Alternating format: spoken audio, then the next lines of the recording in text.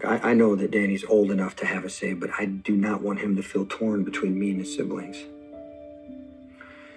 Look, your son, he's a good dude. He's got the best of Sam and you. Having said that, he's taking some chances I wish he wouldn't that got him into trouble, but his heart is always in the right place. Yeah, I just hope he knows that he can be honest with me, that he doesn't have to say what he thinks I want to hear. Look, at the end of the day, it's your decision. I mean, you're doing the right thing, I think, by involving him in the conversation. And for the record, Danny respects you too much to lie to you.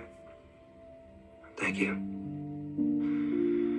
I just don't want to make this any harder on him. I hear that. I'm trying to figure out where Rocco and I are going to live right now, and I have no idea.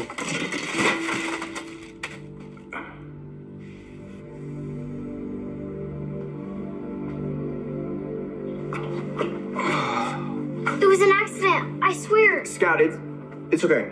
I thought you were just gonna set up the board while we finished our video game. I know, I'm sorry. I wanted to play Stratego, but I wanted to make Thanksgiving decorations. At the same time? I thought I could carry it all, but it slipped. Why didn't you wait for us? We said we'd be right back. I wanted to do it myself. Tracy's gonna be so mad. Okay, look, don't worry. Everything's gonna be fine. I don't know, man. How are we gonna clean up that paint? I'm so dead meat.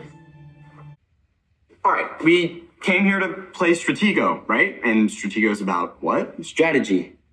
How does that help us? We gotta come up with one to clean this up. And no one will ever know. Right, okay, so here's a strategy. I'll handle the paint explosion, and you gather the game pieces. I can do that. Awesome. I'll gather up the art supplies. Great. Break on 3. Ready? Ready. 1, 2, 3, break!